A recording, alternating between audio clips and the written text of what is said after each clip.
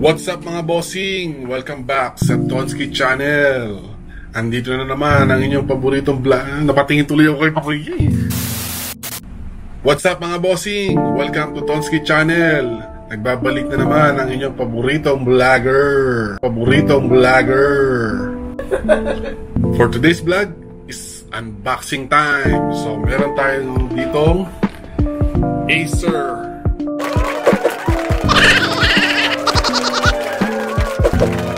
brand new laptop with 14 inches screen. So guys, ang laptop na ito is nabili sa Jumbo Electronics. So dun sa mga nakakalam ng Jumbo Electronics kung ano yun at saan, dun yun. So guys, sabi dito itong laptop na to is merong 14 inches flat LED screen at meron na rin siyang NVIDIA GeForce 2GB graphic card. Sa storage naman, meron siya 8GB RAM. So malaki-laki na yan guys. Maganda na rin to sa mga gaming. So sa mga mahihilig sa games, okay to, pasok to. Battery, sabi dito 48WH. So hindi ko alam yung WH kung anong meaning nun. So sa mga nakakaalam, comment nyo na lang. 512GB storage. So guys, excited na ako.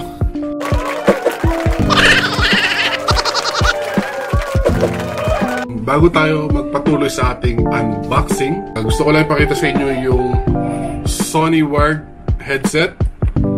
So guys, napakaganda nito. Okay din siya sa smartphones, tablet, PC. Yan. So guys, ipaparapol natin to, no? Ang requirement ko lang is 1,000 like at mag-comment lang kayo kung bakit kayo dapat ang manalo ng headset. So guys, Sony, napakaganda. Quality. Siya nga pala guys, nung binili ko yung laptop, may kasama na siyang bag. So ang tatak ng bag is Targus. So hindi ako familiar sa brand na Targus. So for sure, sa mga electronics company to. So yan. Siyempre, pag may laptop ka, mas maganda kung meron kang mouse. So, HP mouse, Bluetooth wireless. So, napakaganda, no? Wala namang kakaiba rito. So, alam naman na to ng karamihan kung paano gamitin. At bumili na rin ako ng extra USB flash drive na merong 128GB. No? So, dito ko isasave yung mga files, music, o kahit ano man. So, brand niya SanDisk.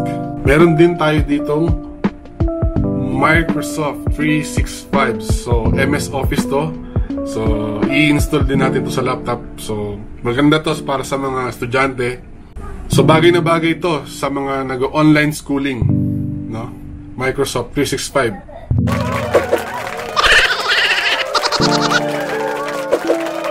Okay, sa pagpapatuloy, nandito na ang ating ACER laptop.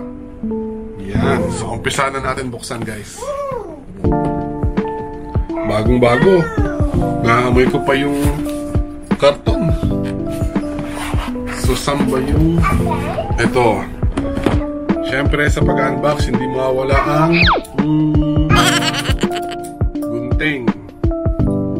Okay, so hiwain lang natin.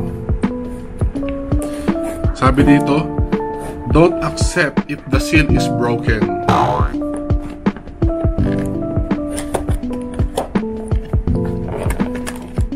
So talk to your best friend. Her heart is broken. Yan. Sabihin na natin yung gunting. Ito na. Excited na ako.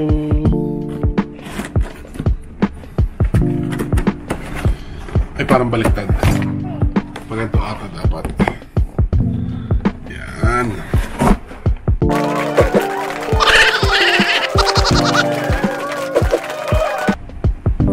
Guys, napakaganda. Tantananan. So meron siyang,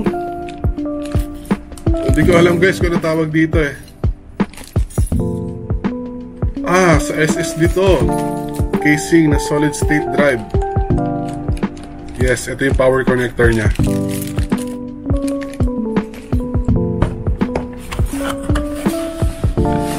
Guys, alam nyo kung ano masarap sa unboxing?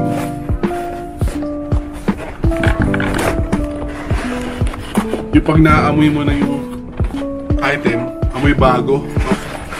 Okay mga bossing, tinanggal ko na siya sa box. So, eto na siya. ACER!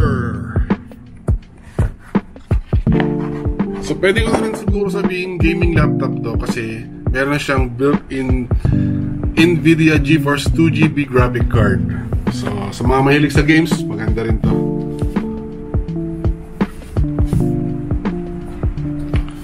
So, eto na siya guys. Color silver.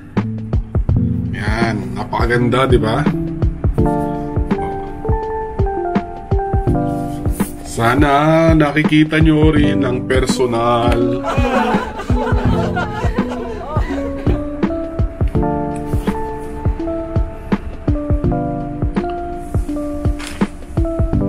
Okay, at ang unang pagbubukas ng laptop, syunga-syunga, baliktad. Okay guys, bubuksan na natin. Nakalimutan ko palang banggitin mga bossing, no? Slim type to. So, meron pang ganito. Alam nyo na, dust cover. Sa mga mahilig magbasa. Ako kasi hindi mahilig magbasa ng ganito eh. So guys, napakaganda ng mga pindutan niya. Tahimik, tsaka hindi siya matigas pindutin. So sabi dito, Core i5, this is 10th generation Intel processor, no? Ayan, may sticker na rin ng NVIDIA, yung graphic card company. So, ang laptop na to is 1080 Full HD na siya. So, hindi siya touchscreen. So, meron tayo ditong LAN connector, HDMI, at dalawang USB port. Meron na rin siyang USB Type-C guys. At sa kabilang side, meron naman tayong isang USB port 2.0, headset port, at yun po. So, I think guys, ang model ng laptop na ito is ASPIRE. So, ang brand is ACER, ang model is ASPIRE. Siyempre mga bossing, hindi mawawala yung charger, no? So, ito yung charger niya. So, kumpara sa mga ibang laptop, medyo mas maliit tong charger na to. Pero for sure, this is fast charger, no? Ito yung lightning cable niya. Wala namang kakaiba dyan. So, very common. So, yan.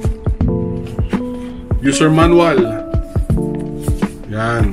So, wala akong kahilig-hilig magbasa niyan. So, guys. Yan.